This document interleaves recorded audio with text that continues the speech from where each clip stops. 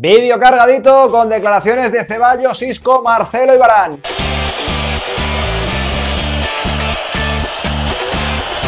¿Qué pasa, chavales? Bienvenidos al videaco de hoy con noticias del Real Madrid, en el que celebro lo único bueno del parón de selecciones, que los futbolistas hablan y yo te lo traigo con todo lo que están contando, además de declaraciones del representante de Vinicius. Todo eso en este vídeo, pero antes te recuerdo que te suscribas a mi canal para tener los mejores videacos todos los días del Real Madrid y del mundo del fútbol. Empiezo contándoos cómo ha sido brevemente el día de entrenamientos del Real Madrid, porque bueno, han vuelto a entrenar los que no están convocados con las selecciones, se ha vuelto a ver partidillo con el Castilla, Jesús Vallejo sigue recuperado, así que todos son buenas noticias. Y bueno, pues mañana tendrán otra sesión de entrenamiento, fin de semana de vacaciones, y luego ya el lunes pues vuelta al trabajo, a esperar a que se vayan incorporando los internacionales y ya pensando en ese regreso a la competición de Liga el próximo sábado en San Mamés. Pero ojo, porque luego ya la rueda se pone a pleno rendimiento y el martes siguiente estará el partido contra la Roma. Vamos ya con el tema de Vinicius, los que, bueno, igual algunos ya lo habéis visto, el vídeo que he hecho analizando exactamente toda la situación y las posibilidades de que fuera real eso de que se podría ir a Brasil en enero,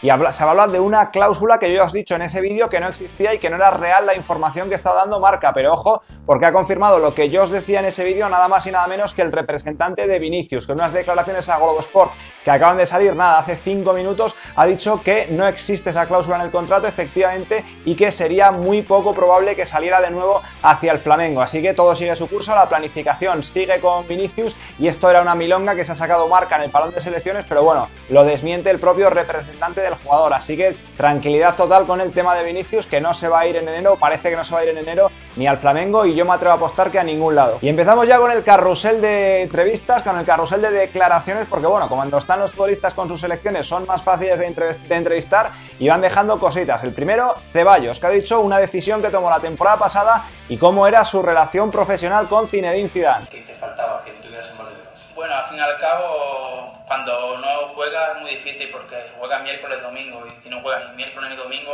martes hace prepartido, sábado hace prepartido, baja intensidad de carga, los que no juegan muy difícil coger el ritmo. Entonces yo creo ya conveniente ponerme a punto para cuando llegara este momento estar bien y dar ese paso hacia adelante. Antes era una situación que no era entendible porque yo trabajaba, él me veía entrenar, yo le comenté que por qué no llegaba a jugar, me dijo que fuera consciente de los cuadros que tenía por delante, era cierto, pero había un momento en la temporada que Kroos estaba lesionado, que Modric estaba lesionado, cambiaba el sistema para poner a otros jugadores y al fin y al cabo eso te duele, te quema un poco, y al fin y al cabo yo decidí ya, como bien he dicho antes, entrenar a tope para cuando tuviera la oportunidad de aprovecharla. Y ahora un par de comentarios sobre esto que ha dicho Ceballos. Lo primero es que me parece perfecto que un futbolista tome las riendas de su carrera y de su cuerpo en este caso y haga todo lo que necesite para mejorar. En este caso, pues contratar un preparador físico pues para seguir a tono, etcétera. Y lo segundo, pues con Zidane es evidente que no había feeling, que no le entró por la vista a Ceballos.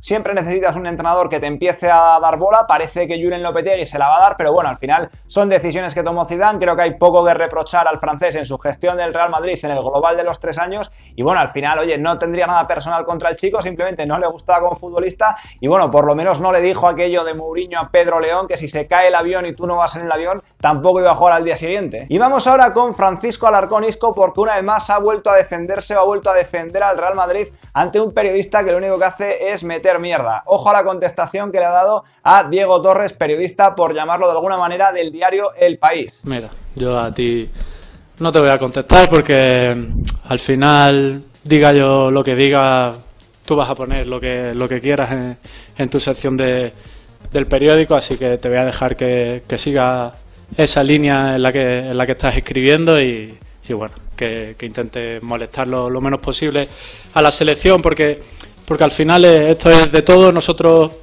estamos en el campo, pero necesitamos ayuda de fuera, no necesitamos a gente que nos esté pegando palos continuamente, porque al final pues no ayuda. Así que siguiente pregunta, por favor. El otro día en el preguntas y respuestas fue muy crítico con Tomás Roncero, por ejemplo, con Alfredo Relaño, con el diario AS, y a algunos no nos gustó, así que bueno, voy a intentar comedirme un poco más de lo que pienso sobre Diego Torres, porque si lo digo 100% lo que pienso me cierran el canal, pero bueno, es una persona miserable y con una catadura moral pues que la define en este tuit el día que presentaron a Julen Lopetegui hablando de su madre muerta, diciendo invoca a su madre muerta. Diego Torres es escoria, es de lo más bajo que hay en el periodismo, además es un mentiroso, alguien que tiene mala praxis, alguien que el Real Madrid, pues bueno, ya ha vetado en el Santiago Bernabéu y que la verdad es que es una vergüenza que en un medio otrora prestigioso y respetado como El País esté escribiendo este tipo que lo único que hace es enmierdar, y me gusta que futbolistas como Isco le dejen retratado. Yo, para mí, Isco, todo el respeto, lo único que no hubiera metido la coletilla final de su declaración cuando dice que tenemos que ir todos a una y tal. Tampoco es el trabajo de la prensa ayudar a la selección, pero lo que está claro que no es el trabajo de la prensa ni la praxis periodística es lo que hace el sinvergüenza ese de Diego Torres. Así que bravo, Isco. Y voy ahora con unas cositas de Marcelo. Ayer ya os traje lo más importante de la entrevista que habría dado en Real Madrid Televisión, en la que decía, bueno, eso, que se quedaba en el Real Madrid, que él no se movía de aquí en relación a los rumores de la Juventus, pero bueno, hoy corto otro par de extractos de lo que dijo sobre cómo es su preparación, sobre después ya, bueno, y es un tío que tiene ya 30 años, cómo se tiene que preparar, y también del nuevo impulso que le está dando Julen Lopetegui a este grupo de jugadores. Con muchísima ilusión, ¿no? de mejorar a cada partido, mejorar a cada entrenamiento. Estamos bien, estamos en una buenísima línea y todavía es temprano, ¿no? Es el inicio de la temporada, pero tenemos buenas sensaciones.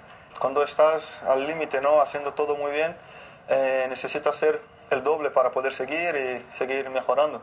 Y el míster ha llegado para ayudarnos, ¿no? Yo creo que estamos haciendo bien con el balón y sin el balón también. Cuando perdemos intentamos recuperarlo lo más rápido posible y estamos haciendo bien. Y esta ha sido la semana del The Best, de la polémica del The Best, y al final pues todos nos hemos olvidado de que hay por ahí un chico que es el único que ha ganado el Mundial y la Champions League esta temporada, que se llama Rafael, que se apellida Varane, que es central del Real Madrid y de la selección, y que aquí nadie se ha indignado, ni siquiera yo, por cuando es mi central favorito, porque no esté en la final. Ojo a la reflexión del bueno de Varane, porque es que tiene más verdad que un santo el hombre. De débat au sein du groupe, au château, on parle pas du tout de ça.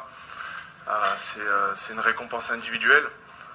Nous on joue un sport collectif, alors bien sûr c'est une récompense qui met en valeur le travail qui est effectué, mais voilà, personnellement c'est pas un objectif en soi, donc si je le gagne pas, ce serait pas une déception. Maintenant, c'est vrai que la saison dernière a été vraiment exceptionnelle. Ce serait difficile de faire beaucoup mieux pour moi, à part si je mets 40 buts de plus. Bueno, chicos, pues hasta aquí mi vídeo de hoy con noticias del Real Madrid. Muchas declaraciones ahí, que no haya humo de fichajes raros ni nada de eso. Parón de selecciones, pues bueno, aunque sea que hablen los protagonistas, ya sabéis mi política en estos vídeos, y espero que os haya molado y que me dejéis algún comentario sobre lo que he dicho en este vídeo, sobre todo lo que han dicho Ceballos, lo que ha dicho Isco, lo que ha dicho Marcelo, en fin, lo que os parezca de comentar de este vídeo, que hay mucho jugo que sacarle, déjamelo en los comentarios. Y si te ha molado el vídeo, pues eso, like, y si es la primera vez que me veías y estabas buscando un canal independiente sobre el Real Madrid y sobre el mundo del fútbol, pues te animo también a que te suscribas para ver si este vídeo te ha convencido, a ver si el resto también. Gracias a todos y nos vemos en el siguiente.